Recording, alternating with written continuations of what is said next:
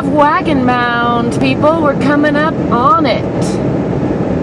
Look at that greenery. I think last time I tried to show you this part, it was brownery. Now it's greenery.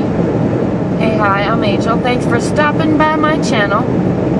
I aspire to inspire you to always be reaching for your greatest, most joyful, most creative, most playful self. And I'm getting my website together this week. I just put some kind of tight deadlines on myself to put a little pressure on me, because I do well under pressure, is what I've found. Usually, unless I crumble. Sometimes I crumble under pressure, but usually I hold up pretty good and perform pretty well. So I'm going to put myself to a little test. Luckily, it's not a life or death test. It's just a, you know, can I get my website and my webinar and my book course act together in the next 14 days or not. We'll see. We will see. Anyway, back to Wagon Mound. This is the kind of town that you can miss if you blink, as I say. For reals, though, because it's just right here. It's got, I don't know what the population is. Maybe it'll tell us, but it sure is a pretty mound with the green on it, I think. And just out here in general, it's gorgeous, because there's this wide open plains. I actually got a ticket out here when I was coming home last week, because I was driving fast in the middle of the night, because look how straight this road is. That's just silly not to let people drive as fast as they want on it, really. I think I would vote for letting us drive whatever speed we want to drive. That's totally, definitely in line with what I believe. Screw speed limits.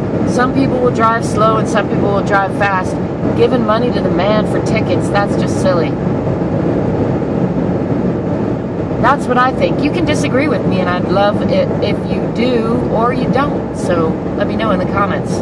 Do you agree or disagree? Are speed limits dumb, or do they have their function? I'm sure they do have a function, but I'd still vote no on speed limits. Down with the speed limits. Let me drive as fast as I want. I'll take my money just because I'm going faster than you want to go. That's silly, as long as I'm not hurting anybody. I'm on a straight road like this. Anyway, oh, did you blink? Did you miss it? That's Wagon Mound right there. We just passed it. It didn't say the population. I don't think. I was looking, and I didn't see it. I'm going to hold on to you till we get around this bend, because then it opens up again into this big straight open road. There's not much out here other than straight open road, and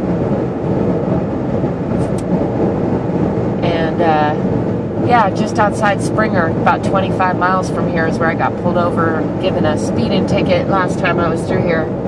Going the other way, but still.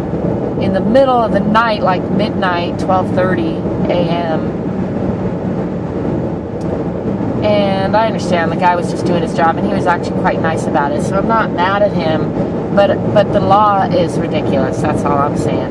I appreciate our law officers who are out there busting it to try to keep us safe and follow the law.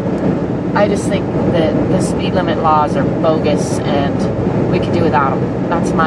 That's my 2 cents for right now. Do you agree or disagree? I want to know. I really do. As always, you can find ways to connect to me and ways to support me in the description below.